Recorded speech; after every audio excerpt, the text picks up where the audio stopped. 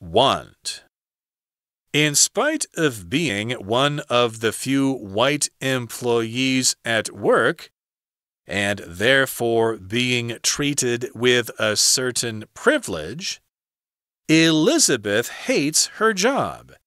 In fact, she often leaves work early, escaping to wander around bookstores or read in cafes. She gets lost in her thoughts, wondering how her life turned out this way.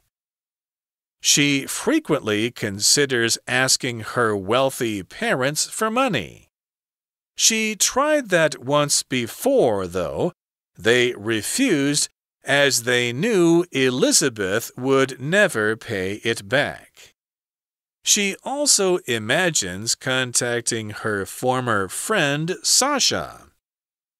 Elizabeth abandoned Sasha's friendship a few years ago, but she's finally grasping how badly she wants it back.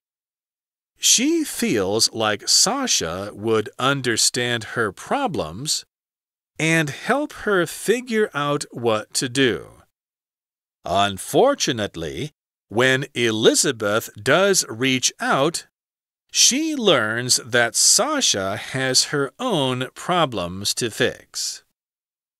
Elizabeth doesn't know what to do. Aside from one last credit card, she's basically penniless and lacking friendship and meaning to her life. The books she loves aren't helping. In fact, her dream to live a life of literature appears to be destroying everything she's ever hoped for.